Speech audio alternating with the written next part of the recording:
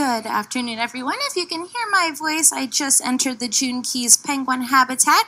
Just got done feeding our birds some lunch. It's the second of 3 feeds that they get today. Our birds are getting ready for their molting season. Magellanic penguins, and all penguins actually, go through something called a catastrophic molt. They have to replace their feathers once a year because those feathers are what keep them dry in the water. You can actually see some air being released when they dive down, and there's a layer of skin and air, and sometimes those bubbles are released to help them with speed or buoyancy. But it really gives you a good opportunity to see the structure of their feathers when they're in the water. Again, their skin does stay 100% dry. This young man in the middle here, he is kind of falling asleep. This was our juvenile chick from last year, but he just went through his molt. So he doesn't look like a subadult or a juvenile anymore. We only have 3 penguins that look like that, but they're not quite ready to go out on exhibit just yet. So this is Gats, sporting his new adult look. He was a lot more gray and muted as a chick. Those feathers really pop out now. Magellanic penguins are members of the banded penguin family, along with the African humble and Galapagos penguin. But Magellanics are the only ones with 2 bands. We have had 13 chicks hatch here at the Aquarium of the Pacific. 3 of them are behind the scenes right now in our penguin holding pool. They're spending more and more time behind our exhibit. So if at 3:45 you're still here, definitely head on over to the otter exhibit. I will have our penguin chicks in a cart, and I'll talk a little bit about them before they go back to their nursery.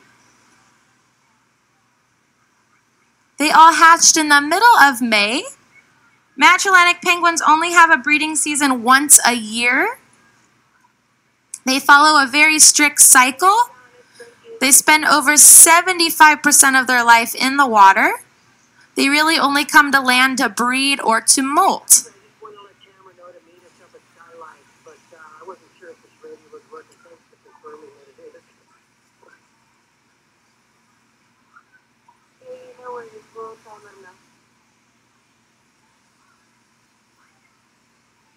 If you're just joining us, this is our June Keys penguin habitat, home to, right now, 20 Magellanic penguins, but we have 23 total.